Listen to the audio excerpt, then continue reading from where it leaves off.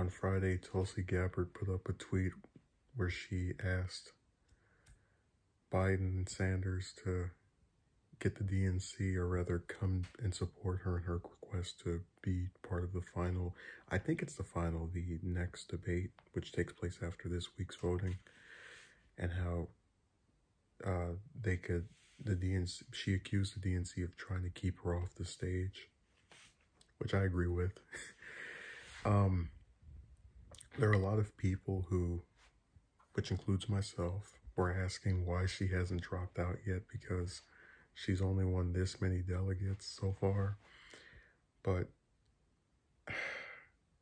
I was hoping that maybe the reason she persisted in staying in despite basically not really getting anywhere is because she was going to be part of the final debate, or at least one of these debates, and just tear into Biden, because we all know that Sanders likes to kind of, do the Biden is my friend and I respect him and all of that. So it would have been really refreshing to see her go on. And remember that this would still be different from the other debates because it would just be the three of them. So each one of them would get much more time than they would usually have. But instead, we're stuck with what's probably going to be basically, if she doesn't participate, and it doesn't look like she is going to, we're going to get a debate of hoping that either Sanders stops trying to keep saying that he's friends with Biden every 2 seconds, or Biden screwing up so badly that it makes him look worse than any of the attacks that Sanders could have used.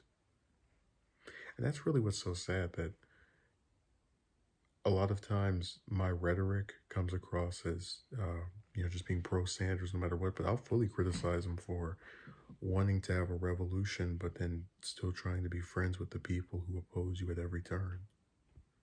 And, if I were him after the electoral nightmare that was Super Tuesday, or as I call it, Stupid Tuesday, I would be going in, I would tell Tulsi in a tweet, I want you to be part of this.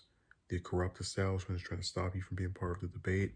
Every time I went on TV for that whole week, I would say, my fellow presidential candidate is being kept out of this debate. It's unfair. It's not right. And if Biden my point is that when you have an ally like Gabbard that's still around in this capacity, he should capitalize on it. So this is, if Sanders doesn't write anything back or come out for it, it's really a not bright decision.